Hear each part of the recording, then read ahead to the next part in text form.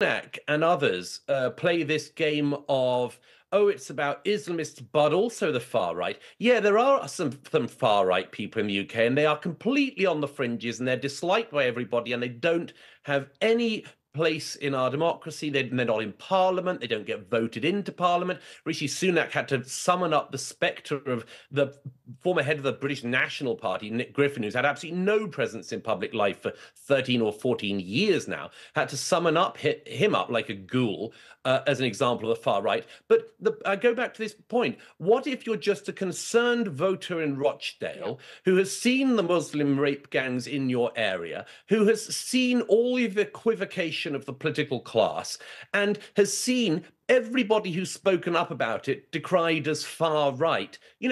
Where exactly are you allowed a voice on this? Yes, Where? exactly. And that's the thing. And again, I think lots of people watching that speech that Rishi Sunak made were sort of quite shocked by, again, these sort of, on the one hand, far right, on the one hand, Islamist extremism, when I'm not aware of the far right playing a role in our democratic procedures being changed a couple of weeks ago as a result of the far right.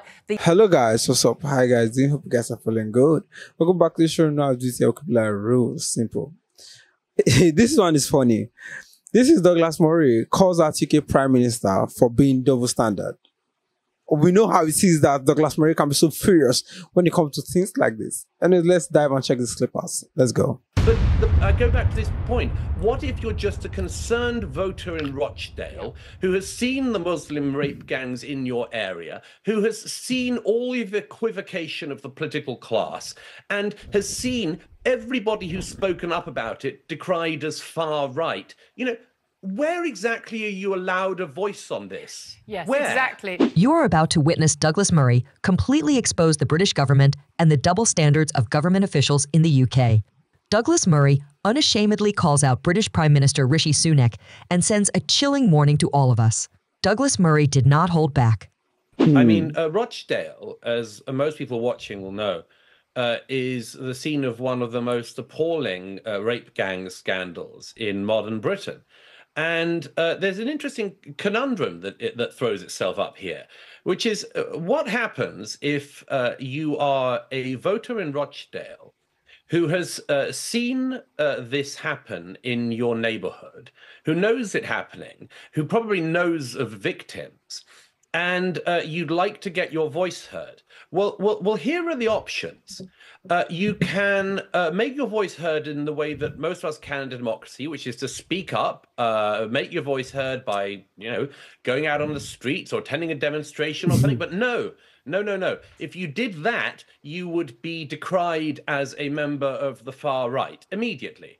Because you're not allowed to have a voice on matters like that if you happen to be particularly white and working class, let alone a white working class male, which it seems is the least pleasant thing to be in the eyes of much of the commentariat in the UK. You're not meant to have a voice. But let's say instead of turning out on the streets or making your voice heard in opposition to rape gangs, then you waited patiently to exercise your vote in the democratic process. Well, then you have a bunch of people ranting about the Jews and friends of Saddam Hussein and Bashar al-Assad all showing up, and again pandering to the local Muslim vote, and you don't really have a say then either.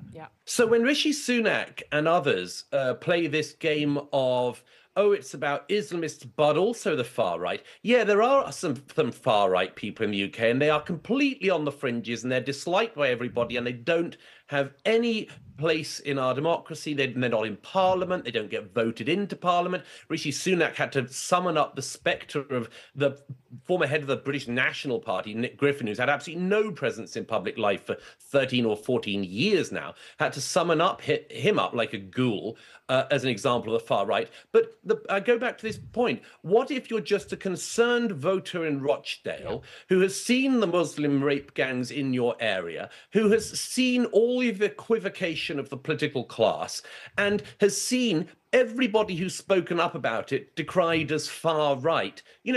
where exactly are you allowed a voice on this? Yes, Where? exactly. And that's the thing. And again, I think lots of people watching that speech that Rishi Sunak made were sort of quite shocked by, again, these sort of, on the one hand, far right, on the one hand, Islamist extremism, when I'm not aware of the far right playing a role in our democratic procedures being changed a couple of weeks ago as a result of the far right. The threats to MPs right now are coming from Islamist extremism, not from the far right. Douglas Murray sheds light on Rochdale, a town now synonymous with horrific incidents of child exploitation. But the outrage isn't just about the crimes. It's about the systemic failures and the refusal to address the ideological underpinnings of the perpetrators. While the Prime Minister's speech dances around the issue, Murray courageously points to the elephant in the room, the involvement of Islamist ideology. The invocation of the far right as a significant threat, in this context, is a classic red herring. It's important to understand the scale and context here.